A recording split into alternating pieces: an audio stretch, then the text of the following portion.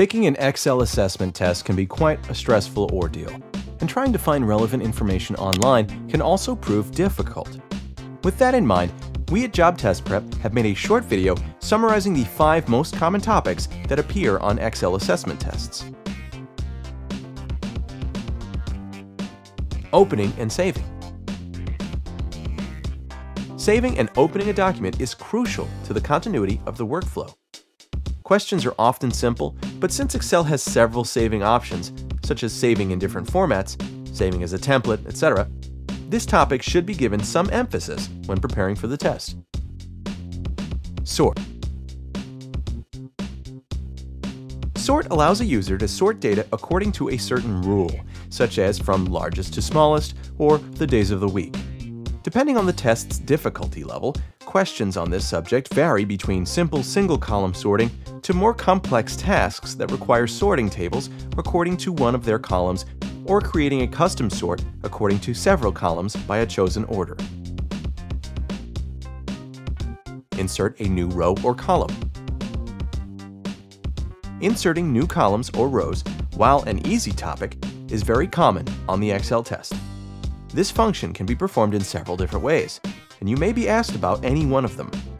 You can insert a new row or column by right-clicking on the designated location and choosing the relevant option from the menu, or through ribbon. The new column or row's position is determined by the cell, column, or row selected at the time of executing the command. Knowing how these different methods operate is crucial. Autofill. Autofill is used to shorten the tedious process of filling in large data sets. It picks up on patterns that exist in the data and fills cells according to those patterns.